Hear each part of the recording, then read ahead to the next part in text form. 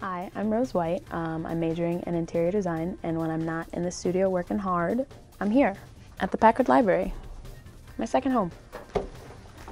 Okay, so here we have all of our lovely selections. We have a variety of books from writing to Renaissance. Everything you need, we have it down here. And it's a pretty cool space. This is a rarity. We have a birthday party occurring back here. It's very adorable. I have oat milk cream pies. She's on me. So working on campus is great. It's very convenient, especially just because I get to come here directly after class. So that's awesome. I don't have to travel anywhere.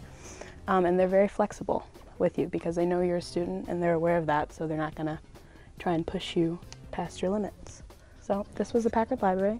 Thanks for following me here, but now you have to keep on following me to my studio space. So come on. These are the steps that you endure every day as an interior designer.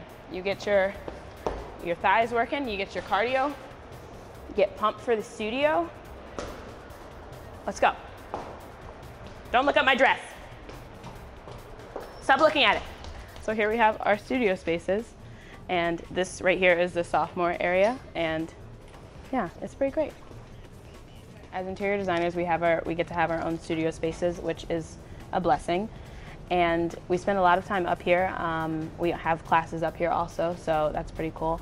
And we just make sure that we utilize the space, and it's nice because we get to connect with our peers and we get to talk about design and the things that are currently going on within our classes. So it's just a nice communal space. All right, well, let's go check out what else is going on up in the interior studio. So here's our computers that we use for interior whenever there's a class in this classroom, which there currently is, so we're able to utilize these computers and do our other homework. Here's Harini working hard on a CAD project. Say hey. Hey. She did good. She did great. And this is Sam, also working hard on this CAD project. Here's the senior space, which is buck wild because they went crazy in terms of decorating, and it's amazing and awesome. So props to them for that. And yeah. Well, that's my life here as an interior design major at CCAD. It's pretty great. It's very awesome. Thankful to be here. Thanks for following me around. Bye.